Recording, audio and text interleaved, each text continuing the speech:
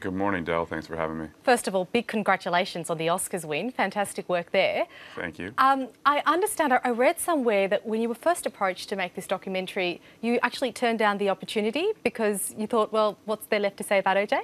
That's right. Yeah. I wasn't that interested in rehashing a story about a murderer and the trial, but I was being offered a canvas of, at the time, around 5 hours, and I thought, well, that's a challenge I want. I want to figure out if I can make a 5-hour film.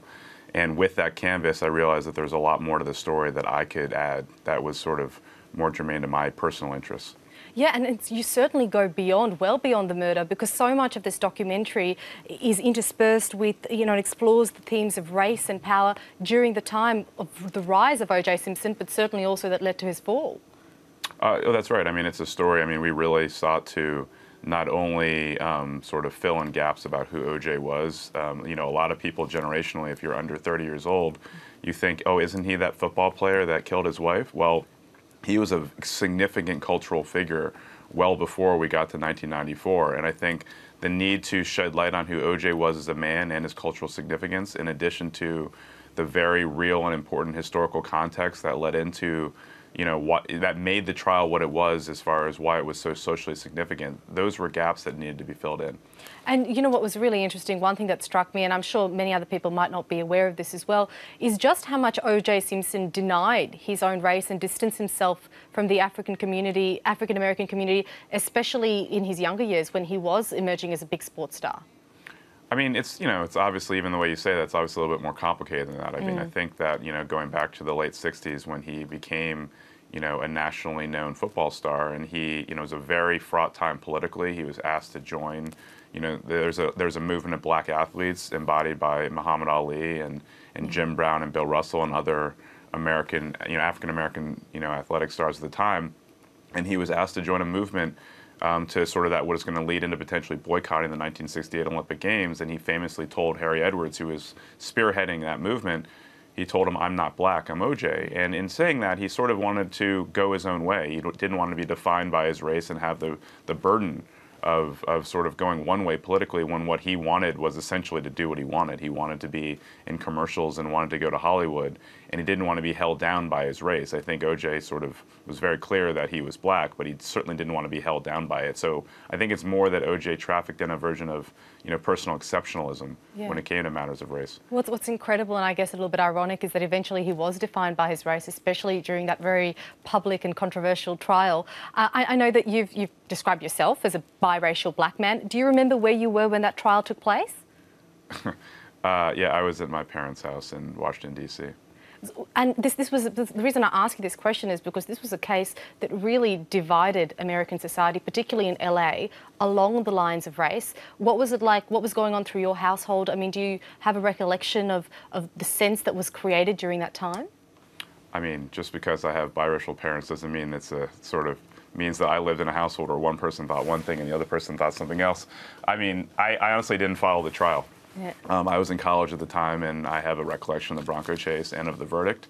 And OJ Simpson, there were more important things going on in my house besides OJ.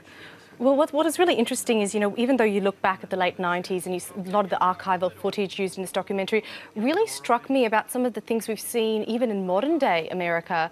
For example, the rise of the Black Lives Matter movement. I mean, these are themes that are still so relevant in Australian society today, aren't they? Oh, I mean, everything about this film, I mean, history in many ways is not past, it's present. And I think, while I was making this film to recontextualize the trial of 94 and 95, it was implied that everything that we were talking about in the film was germane to what was happening in the States today, and I guess over the around the world. And so, I mean, it's a universal story. It's a story about race and celebrity and class and gender and the criminal justice system and the media. These are all things that sort of are still fraught topics in our culture today.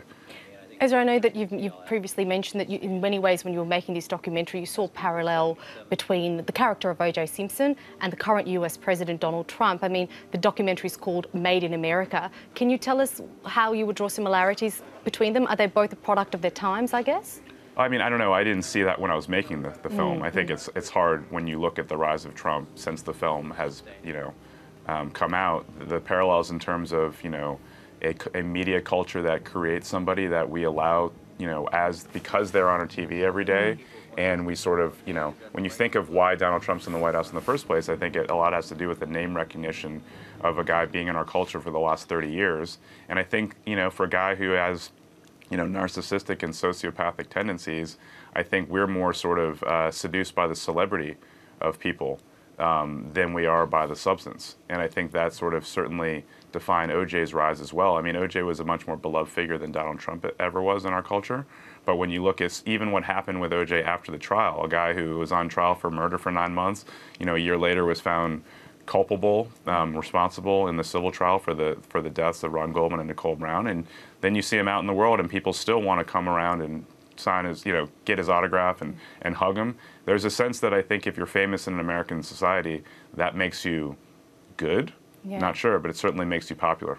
Certainly does. And Ezra, I know that you're here in Australia for the Australian International Documentary Conference that's being held in Melbourne.